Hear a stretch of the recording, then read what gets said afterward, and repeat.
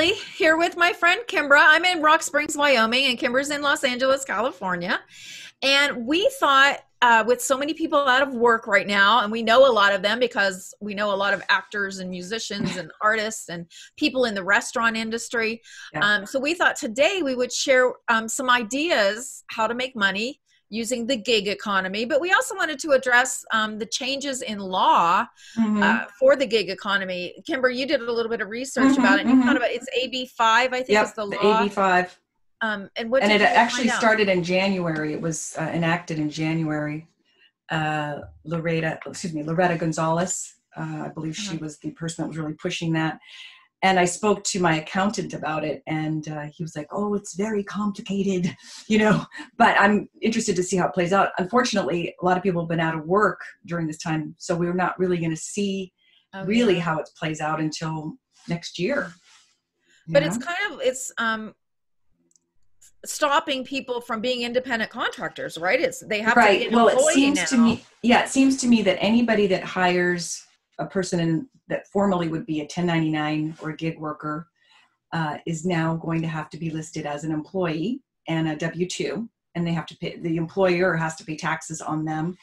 And I'm thinking that even if it's a person that works, 5 hours a month or whatever, so formally you could do whatever you want. You didn't have to, you could say, hey, I can work today, I can't work tomorrow, that kind of thing. That's what made you an independent contractor.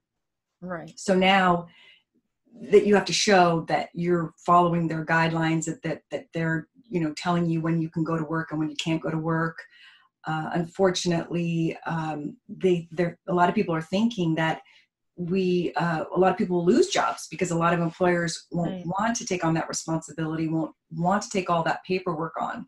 So that's why pay the taxes. They'll have to pay the taxes. Exactly. Taxes.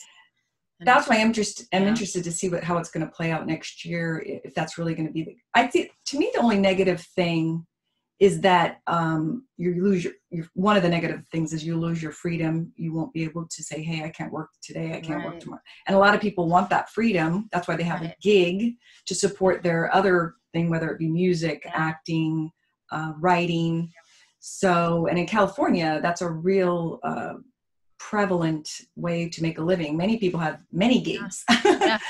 So, I've been a gig worker. I do solo shows and I get paid by the band. And unfortunately, it hasn't happened since, February, but I'm a gig worker. So I don't know if the people I sing for are going to have to take out a W-2 on me and if they're going to want to. Yeah, that's just really strange. So anyway, with that said, we know that could be coming down the pike. It's already passed in California, and it may be passing in other states, and maybe even a federal law. And it was well intended. It was meant to protect the employees so that they get coverage, and that they get their Social Security and everything paid. But also it's going to harm a lot of people that are independent contractors, or I guess it's kind of like a self-employed thing. You can consider yourself, self-employed. But anyway, we thought, even though, we have these changes in laws, we also want to encourage people to, instead of, just sitting around and not working, maybe try to take matters into their own hands and do some part-time gigs. As you can see, we often take the matters into our own hands. Yes, we do. We're very innovative in our entrepreneurship, especially Kelly. Yes. Well, thank you. I've done a lot of different things, a lot of gigs, a lot of self-employment, always trying something new. But yeah, life is interesting. And if you just sit around and wait for other people to help you instead of helping yourself, sometimes nobody ever will help you. So you have to help yourself. So we just thought this would be like a fun thing to talk about and try to encourage people to reach out and actually help people. We're both worried about people that we know and people we don't know that, with now the rental evictions are going to start unless they get these laws passed. And I don't understand how our government has closed up shop and went home for the weekend when we're having a crisis like this. So we're disappointed, but we did think that we would try to talk about a little bit about some gigs that are popular. and share our ideas. So the first one Yeah. is common, and everybody knows about it, being an Uber or a Lyft driver. Right. I have talked to some people that do it, and they seem to like it. They seem to, it's not that hard. I have two close friends that do it, and they like it. I personally wouldn't like it because I don't like driving that much, but a lot of people do.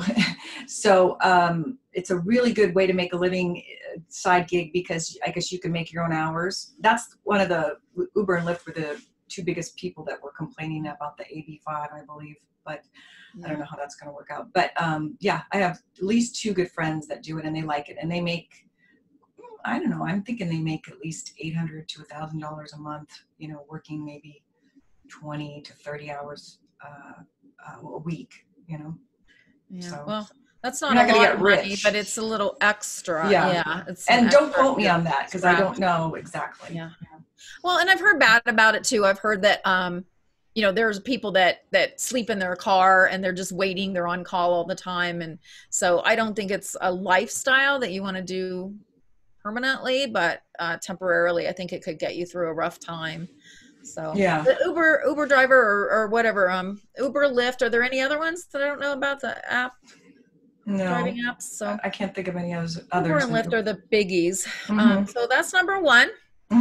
Number two, something that I've done. I was a bartender in Hollywood for many years. And worked private parties. Yeah. I made a lot of money doing private parties because you can charge hourly and get tips, or you can just charge a nice hourly wage. And that's another freelance gig. I did crash a lot of the parties that she worked, so I can attest to that. I had to bring my assistant along. Yeah. So Kimbra got to come to some of the fun parties. And I worked some really fun parties. One of them I'll bring up. Because I have such a fond memory of that night. The Simpsons, Jessica Simpson and Ashley Simpson. I did a party. It was one of their birthdays. It might have been Jessica's birthday, and it was at their parents' house. And their mother, Tina, was so sweet. She hugged me goodbye. She made me feel great at home. She showed me around her kitchen and said, "Make yourself at home, and this is where this is and that is." And they just made me feel like part of the family. And I remember the two girls, Jessica and Ashley, were so polite and proper, and I was really impressed. I was very impressed with the family, not to mention the beautiful home that I was in, but I was impressed with them and their friends, and that was a really fun event. I've done a lot of other ones in celebrity homes too, but that's one that really stood out to me because they were just such nice people, really nice. I felt like I was at one of my aunt's houses. Oh, that's really nice. So, yeah, you had some. I was just saying, you've had some good experiences bartending, because for many years it helped you lead a very expensive lifestyle in Los Angeles. It helped, because you had the expensive apartment and you worked relatively little hours. I want to say you worked 2 nights a week, maybe 3 nights a week. Well, there were times when I only worked a couple nights a week, but it was really hard work. I mean, you were recovering the rest of the week because you really pounded. You might be on your feet and just going full speed ahead for 5 hours. Sure. So it's hard work, but it's so fun. I mean, it was so fun. You're like a rock star, in a way. Well, it kind of was, because when you actually, another time I was working in a Hollywood nightclub, and I'm like looking out into this sea of people waiting to get drinks. Like sometimes if the DJ puts on a really bad song, the whole dance floor is at the bar because they all want to drink at once. So you've got 100 people staring at you. And I looked up and I remember there was like, there were all these celebrity faces staring at me wanting a drink now. Yeah. will.i.am from Black Eyed Peas was one of my favorites. He was always in the crowd. And I remember Christina Aguilera's, her choreographer, Jerry, who was a sweetheart. I loved him. And so many other, who else? Mark McGrath and he's cute. Barrymore. Oh, Mark McGrath, he's so cute. Ashton Kutcher, he's so pretty. Oh yeah, pretty boy. Another one of my favorite customers, besides will.i.am, I love Will. Another very polite, nice, super guy was Mark Wahlberg. Mark Wahlberg, really polite. He was so genuine and so real. He never acted like he was famous. And I remember one night, I was real busy, and he was, off to the side waving money at me. And I saw him, but I'm like, I can't get to you right now. And in my head, I'm going, oh my God, that's Mark Wahlberg. He's so cute. I'd love to drop everything and just go wait on him, but I couldn't. So finally he got closer to me, and I remember he just said, dang, you're good. And I was like, oh, you know, because I felt like, oh my God, he's going to yell at me for not like waiting quicker. And he was just so sweet and humble. That's good. Not to mention cute and sexy and all this. So yeah, I just had, you know, I got to meet a lot of really cool, fun people in Hollywood. But, you know, if you're a party bartender, you're not always going to be invited to celebrity homes. You know, a lot of times it's just, you know, I worked a wedding. I've worked some wedding parties, and I, you know, watch the bride and groom, and I'd get all teary eyed, and, you know, you get all into it because you're a part of making their event successful. Right. And so, you know, you really get invested in it. So anyway, it's another really good gig. If you learn to bartend, and you want to, you know, you kind of have to bring a lot of your own tools. So you want to collect things and be able to, I have my partner in the business, we do bartending classes online. He has a whole bar, like he brings everything. He has a truck and he just loads it all up. He does a lot of private parties. In fact, he's done more private parties in his lifetime than anyone ever. I'm trying to get him on the show so he can tell us his stories. That's Kyle, right? Amazing. Kyle Brandt. Yeah. I hope he doesn't mind that I mentioned him. But yes, we're trying to get Kyle on the show when he can fit us in. Yeah, his busy schedule. A lot of private parties, more than anyone I've ever met. Wow, good for him. So private parties, that's another good gig for. Well, I just thought of something. It's not on your list, but I used to do singing telegrams. That was the most. I don't think that's on your list. That's another one, but third on my list is something that you can talk about. Is, you know, singing or being in a band. Oh, that's true. You know, I'm your greatest fan. Right. We're going to get her singing on the show one day. I'm working on that. I'm shy. You have to hear Miss Kimbra sing. I just love her voice. And so you're in several bands right now? I'm in two. Well, my own little thing that I have that I've been doing, like little restaurant gigs when we could do them, you know, jazz stuff. But then I'm in another band called No Strings Attached, and we've been doing clubs and private parties, fundraisers. A couple of the guys belong to these different organizations, and they got us as the band because they were on the committee. So it's a really cool band, this No Strings Attached. But anyway, I've been singing with them for over a year now, and I'm always telling them I will sing for nothing less than blah blah, and they're like, okay. But you know, it's good work if you can get it. And she's such a diva. I know, I really am. But no, but these guys can afford it because they're all very high up in their respective fields. They do other things too. One's a lawyer, You're worth it. You're worth it. Well, thank you. I put in the work. So, so singing is great when you can get the work, or other session playing is good. Like I have a friend that does keyboards for different famous people, you know. So, but that's more of a light, you need to go on the road for a long, long time. So that's a little bit different. But yeah, you can get a lot of music work in LA doing private parties. I've done those, you know. Yeah. So. Well, really anywhere. It doesn't matter where you That's are. True. A friend of mine I went to high school with, he's got a band, and he, you know, I'm from Ohio, a little town in Ohio, and they, you know, they play their music at the local bar. And so anyone, really anywhere, if you're a musician and you want to put together a band, there's some extra gig money. And right now with the social distancing, it's not as common, you know, as popular, but you could even do, you know, you can do your own videos. You can put them on YouTube. You can put them on a Patreon and get money, you know, get money. This really good singer, I don't think she'll mind me mentioning her name, Kellie, and she's doing a really innovative thing. Like she's doing Zoom, and then she's charging people, like, you know, you got to tell her what you want to sing, and then you pay. And I thought that was really innovative. Yeah. You know? Yeah, you could do personalized songs for people's birthday or something. So there you go. If you're a singer or a musician, that's number 3, and a third way to make money in the gig economy. And number 4 on the list is a comedian or a magician, basically an entertainer. If you do any kind of entertaining, or even dressing like a character at a children's party. That's definitely, I've seen a lot of ads for that where people dress up from Disney characters and entertain the little kids. You can definitely make money doing that. The comedian one, it's a little harder until, you know, you got to pay your dues, of course, and until you get a really good following, then you can start making money for sure. Yeah. But it is kind of a gig thing where, you know, if you go to the comedy clubs, that's true. You know, sometimes once you get a following, you get paid there too. So that's a number 4 on the list. Number 5 we have is being a tutor.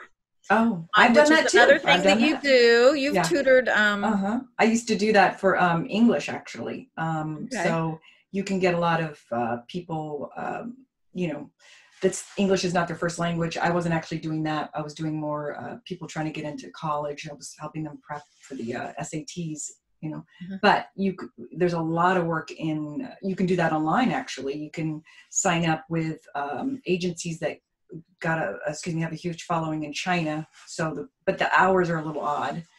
But all you need is a bachelor's degree, and the pay's pretty good. I think it's like, I want to say $40 an hour or something like that. But you won't work a That's lot. good. But Yeah. yeah, but I mean, That's you might, extra even if money. you get like one person a day, that would be extra money. You Yeah. can probably get more than one person a day. Yeah. Yeah. So. And you've taught music, right? You've been I a private still instructor. do. Actually, I still Music. teach voice now. Uh-huh. So yeah, actually singing lessons are a very profitable thing if you can do it. Yeah, yeah. You have to know how to sing first. Yeah, But, that's true. But and I don't charge a lot like some do, but I remember I was paying a coach, gosh, it was at least $40 a half hour. So, they're anywhere from 75 to 125 an hour if you get a really good one. So yeah, some people have, really big businesses doing that. And, so yeah, it's good if you can get that kind of work. Yeah. Well, and now with the internet, there are so many ways to teach courses or to coach people online. There's all these platforms, Udemy and Skillshare, and a lot of platforms where you can teach a course online too. Sure. So that's another way to develop. If you have some kind of skill, you can teach that people are willing to pay for. There's another way to make money online. Definitely. That's number 5. So number 6 is being a dog walker or pet sitter. So there are people that go to work every day and they don't want their dog to be left home alone. So they hire a dog walker to come in and take it for a walk and play with it and entertain it. To be honest with you, that's a really good way to make extra money. Because I had a friend that she would have their the dogs that she was walking, they would come over every day. The person would just leave the dogs with her, and she would have them the whole day. But that doesn't mean you've got to entertain them, because most of the time they're just like laying around, and then you walk them like 3 times a day. But she made extra money by letting the dogs be able to stay at her house. So, she was making pretty good money. I think she was charging like $40 a day, 35 to $40 a day. So like I said, it's not like you have to do stuff with them all day, but just make sure you walk them at least 3 times a day throughout the day. But it's not a bad way to make passive. I guess that wouldn't be passive, that'd be active income. But yeah, well, you're like a pet sitter, I guess. You're making sure they don't tear their owner's house apart. That's true. And that they're not all by themselves, because they get depressed being home. Yeah, and they just liked being by her because, even if you're on your computer, they just liked having someone there. You know? Yep, I've got mine right here in her bed. She just wants to be beside me. That's all she cares about. So, okay, so number 7 is being a YouTuber. So the new big thing is doing podcasts and making videos on YouTube, which is what Kimbra and I are doing. I wanted to do this for so long. I had a group together about 5 years ago that we were trying to do a podcast, but we just couldn't. There were 4 of us, and we just couldn't get our schedules together. But finally, when I pitched it to Kimbra, she said, okay. So I was excited. I said to Kellie, well, you caught me at a good time, because there's not a lot going on. No, but she's still so busy. She's still very busy. But seriously, I thought, why not? I've never done a podcast before. Yeah.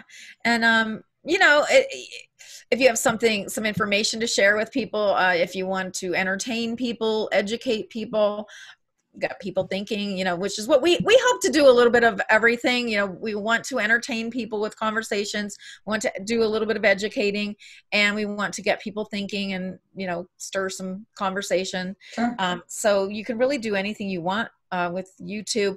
It's not necessarily a big way to make money, especially initially, because there's restrictions. You have to have 1,000 subscribers. So please subscribe. Yeah. Subscribe. We're not even close. We're just starting.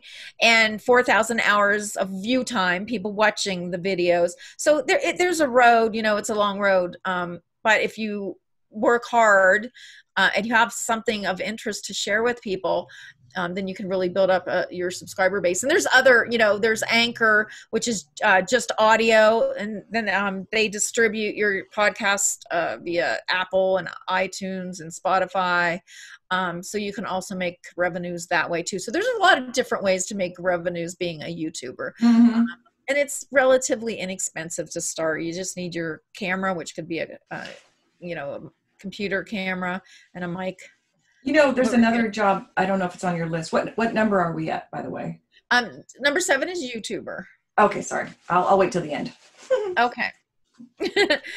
Number 8 is affiliate sales. So that's when you sell things online for other people, or really it doesn't have to be just online, but when you sell things for other people, you get commissions on what you sell. So you can sign up with Amazon, and there's if you just Google affiliate sales, there's all kinds of ways that you can sign up to be an affiliate and promote other people's products. So you don't even have to come up with your own. You can promote them on Facebook or various spots on the internet, and make your own website or whatever, and you can get paid commissions for selling other people's products. So that's another relatively easy and low cost way to make some extra money. So number 9 is being a photographer. So you can wedding photographer, portraits, kids. Parents love to get their pictures of their kids. You can also, if you take nature scenes or all kinds of different pictures, you can upload them to iStock and Shutterstock.com online, and then they will sell your pictures for you. They sell the pictures and you get commissions on all the photos. Yeah, actually I was at a red carpet event at the beginning of the year, and one of the photographer who was taking the pictures told me that he had been an engineer at one of the big engineering companies in Southern California, and he retired early, and he said, I've always loved photography. So now he's making income, showing up at these, film festivals, and he gets hired but he gets paid by the movie theaters and stuff, but he'll take all the pictures, and then he also gets paid by selling them. Like you're mentioning, you go online and you buy, like if you were to go and you wanted that picture, you buy it from him. Yeah. So he was making pretty good extra money doing that, and it was sort of a second career for him, and I thought that was pretty cool. Yep. Yeah, and the paparazzi, getting pictures of celebrities, and in the big cities that would work. So that's another option. Well, actually, when I lived in Europe, there was this lady I knew that took a picture of the Pope in his swimming pool. She climbed over the wall and got a picture, and I guess she made a ton of money, sold it all up throughout, so in Europe, they're really, you think America's bad. In Europe, they're really bad about the paparazzi. I mean, they're just everywhere. Well, it's had some tragic turns on occasion too. Yeah. Wow. Well, what was number 10? What is your idea? Well, it's not really my idea, but it's something that I know that you can do if you really need money. House cleaning, Yeah. People, I've heard friends of mine saying that they were going to do it because they wanted to make some extra money. So just make some flyers, take them around, put them on bulletin boards. And a lot of people are looking for help with that. Yeah. Especially people that work full time. Sure. They don't want to come home and have to clean their house or spend the weekend cleaning. So I think that's a really good one too. Yeah. So those are probably the top 10 easiest low cost ways to make money. When I was in Los Angeles at the colleges, I taught a course called Turn Your Ideas into Cash, which is kind of a similar idea of taking matters into your own hands and doing your own thing, kind of being self-employed. So we'll put a link to it down below. We're going to give you a really low price. We're going to charge $4.95 for it's like an ebook, because we know it's a pandemic. We want to give back and help people as much as we can. I will be teaching that class this fall here in Wyoming, but I don't know if everybody wants to come here to take the course. So I think it's cheaper just to pay the $4.95. Yeah, I think so. I think it is. And it's pretty self-explanatory, and it's got some quizzes and just to help you. Actually, it's how you're developing the whole business idea. So hopefully, I'd like to see in the future more and more people do their own thing and have their own business and not have to rely on an employer. I think it's rough to have your future and your life in someone else's hands. So I've always been in favor of taking matters into your own hands and That's a good point. creating something for yourself. Yeah. So, all righty. Well, Kimbra, do you have anything else to say? Any thoughts? Good luck. I thought of one more little job, temp work. Yeah. Temp work. Yeah. You know, that's a good one. I did that a long time ago. So you can get with these agencies and they do actually send you out a lot. And sometimes you'll get a permanent job out of it, you know? Yeah. Yeah, that's a good one. And there's about a list of 40 different things, including the 10 that we talked about here in the book too. Turn your ideas into cash. So there's other ideas there too. So good. Cool. All right, everyone. Right. Well, we wish you luck and hang in there. Don't let things get you down. Take matters into your own hands. If you're struggling right now, there is a light at the end of the tunnel. Yeah. Just do it. Okay. As everyone keeps saying, we're all in this together. Yes, we are. So, all right. Have a good day, Kimbra. Bye, everyone. Bye. See you soon. Bye.